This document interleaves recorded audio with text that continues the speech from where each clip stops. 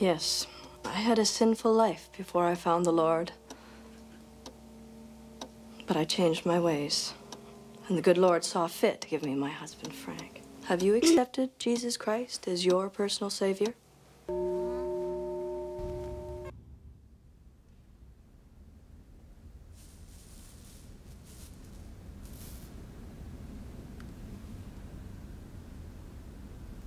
Jesus Christ, my dear Lord, I know I'm in a Catholic church, but the Baptist church was locked. It's unbelievable. Boys, wait a minute, Elvis. You're lucky to even be alive. Jesus Christ. Nora.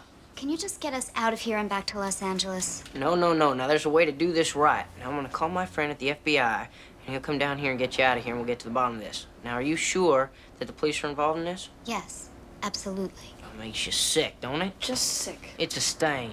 It's a stain on all us men in a uniform. Yes, a stain. Where's my mother? She and Jack slipped off again. You know how newlyweds are.